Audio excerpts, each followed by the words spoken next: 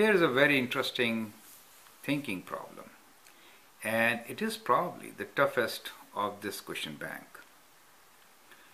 Here, use remainder theorem to find the remainder when x to the power 4 minus 5x squared plus x minus 1 is divided by x squared minus 1.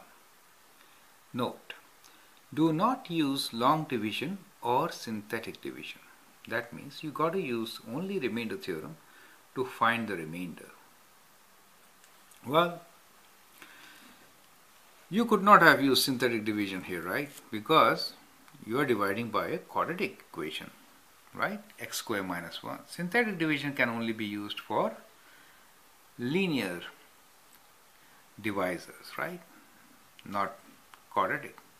Or you could have done long division to find the remainder. Here we are restricted to use only remainder theorem. So we need to really think outside the box to get this answer. And we'll try to use our division statement to find the answer. Okay, that's kind of a hint to you.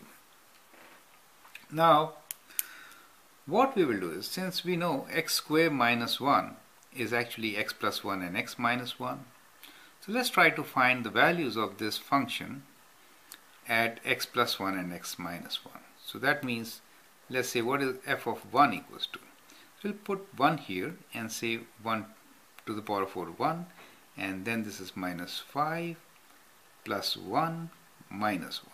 That gives us 1 minus 5 is minus 4, and 1, this is 0. Okay. Let's also find what is f of minus 1. F of minus 1 is minus 1 to the power of 4 is plus, and this is also plus, so we get minus 5.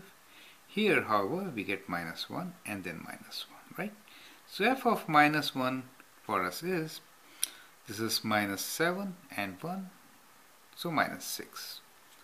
These are our values. One more thing which you note here is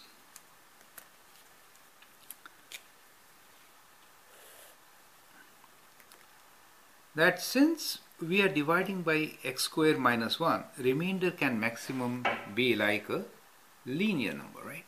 So let's assume that our remainder is ax plus b. So we can write our f of x as, we say f of x is equal to x squared minus 1. I will factor x squared minus 1 and write it as x plus 1 times x minus 1.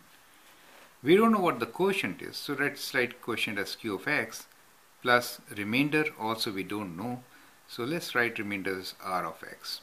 Okay. Now we know one thing. Since divisor is of degree 2, remainder should be linear. So let us assume that our remainder is ax plus b. So let's assume that, and we'll find the remainder plus ax plus b. That's our remainder in general, right? Now we know f of 1. Let's try. What is f of 1 for us? 1 means we'll put 1 here. 1 plus 1 is 2. 1 minus 1 is 0.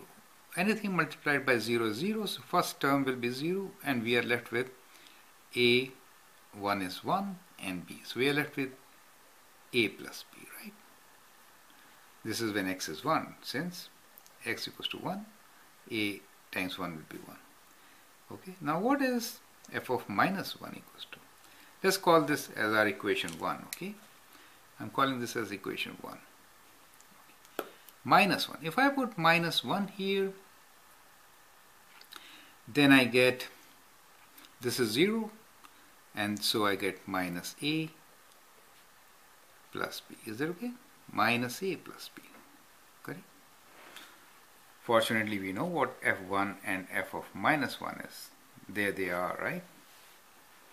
Now, if I add them up, then I can cancel out a and find b, which is these two added up, correct? Let me call this 2.